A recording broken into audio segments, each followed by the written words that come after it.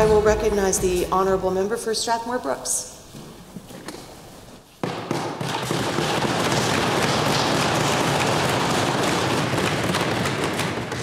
Well, here we go again, Madam Speaker.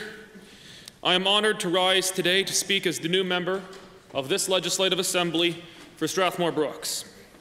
It is truly a privilege to be a member of this great assembly and to be heir to its traditions, its history, and its heritage. I was selected by the people of Strathmore-Brooks to be their representative in this House, and I will do my utmost to serve them well. Strathmore-Brooks represents what has made Alberta great. The city of Brooks, the town of Strathmore, the county of Newell, and the county of Wheatland are as Albertan as Alberta gets. Its people are enterprising and hard-working.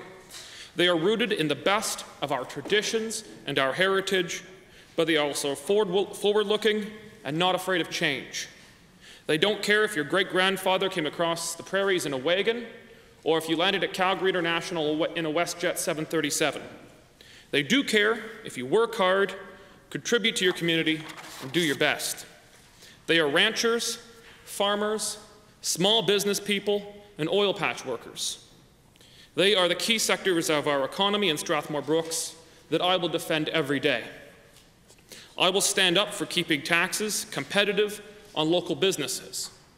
No society has ever taxed and borrowed its way to prosperity.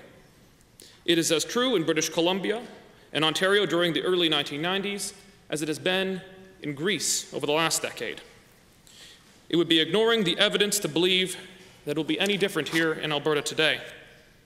I was raised in a family where freedom and liberty were the ultimate political values instilled in me. My Oma, Charlotte Fildebrandt, and Opa, Gerhard Fildebrandt, were both forcefully expelled from their homelands and lived under the brutal oppression of socialism and communism in East Germany. I can remember my Oma telling me about working on a farm under Stalin's rule.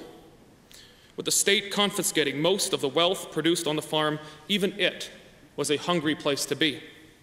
They escaped to Munich and then to Canada because they never wished to live with war, with tyranny, or socialism again. They lit Wyatt's torch behind them as they left, refusing to be instruments that exist merely for the state's production quotas. They believed that at the root of a free society was the rule of law, where the government is constrained from itself, where the people understood and defended their freedom, and were not willing to bargain it away for comfort or political correctness. Those deep beliefs were passed on to my father, Gerald, and my sister, Samantha, and myself. My mother's side of the family brought with me another set of values. My great-grandmother was a Scottish war bride and, most unfortunately, an old Labour socialist.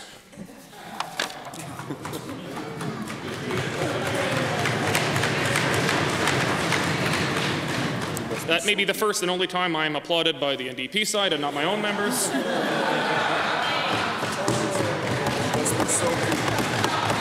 Must be so conflicted. It seems the Fildebrandts would live with socialism again after all. But she did have some redeeming qualities. She was Scottish. From the Scots in the back here. My grandparents on that side, Patricia and Gordon Graham, were typical of the people you'll find in the Ottawa Valley where I'm from. Hardworking, community-minded, and owners of a large stockpile of unregistered firearms.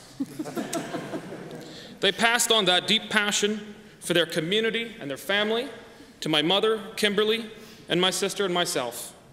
Strathmore-Brooks is a place where you know your neighbors, where you know your local policemen and the teachers at your local school, where community matters. One of the most important ingredients to maintaining a strong local connection to communities in Strathmore-Brooks is ensuring that residents have access to proper, quality, long-term seniors care. The people of Strathmore have been promised and denied a quality seniors care facility since 2008. They are tired of broken promises.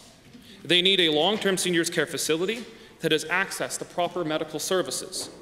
I want to work with the new government to ensure that this long-lost promise is finally fulfilled.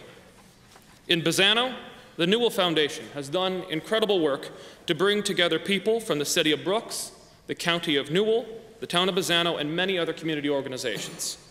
They have contributed hundreds of hours to putting together a plan for a truly visionary aging and community facility. They seek to give seniors from the region the independence, the choice, and the support that they need. The Newell Foundation and its volunteers have already done the work. All they need is for the provincial government to follow through with the final agreement. I will be reaching out to the ministers for seniors and health to ensure that this community initiative does not fall through the cracks involved in a transition of power. It truly has the potential to become a model for seniors' care in rural Alberta right across this province. Fighting for your constituents involves fighting for specific goals like these, but it also involves fighting for your principles more broadly. Too many people are elected to places like this and forget their principles at the door. This is not to say that we cannot make an honorable compromise in the name of getting a proverbial half loaf of bread, but it is to say that we must never allow re-election to become our only goal. We must stand firm for the reasons that we came to this place. Now, this piece of advice is only meant for my Wild Rose colleagues. My NDP friends' principles are most clearly incorrect, and I will spend the next 4 years trying to convince them of the error of their ways.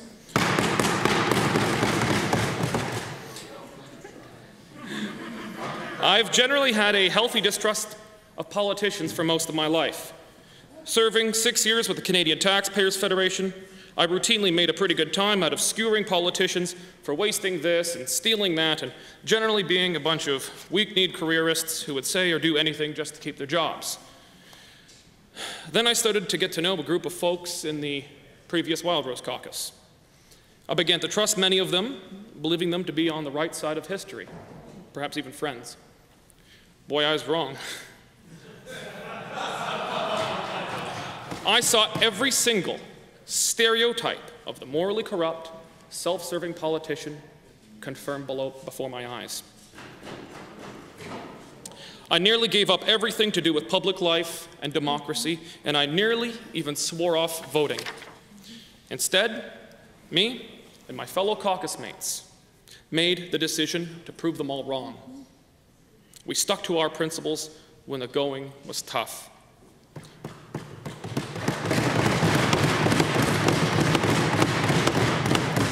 We refused to do the easy thing.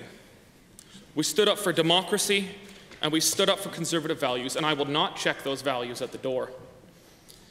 I will fight for limited government, for fiscal responsibility, for property rights, for gun rights, for freedom of speech and freedom of association, for individual liberty, for the right of the minority to be wrong no matter what the majority might think of them.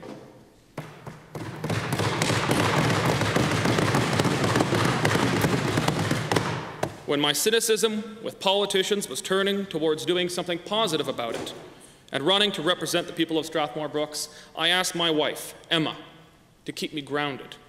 I asked her to never let me become so accustomed to this place, so entitled to my seat, or so blinded by my office that I would do what some of our predecessors did before us. I asked her to never let me lose sight of why I am here. Others. I will do my utmost to do honor to the electors of Strathmore-Brooks who entrusted me with their representation in our government. God bless Alberta, and God bless Canada. Hear, hear.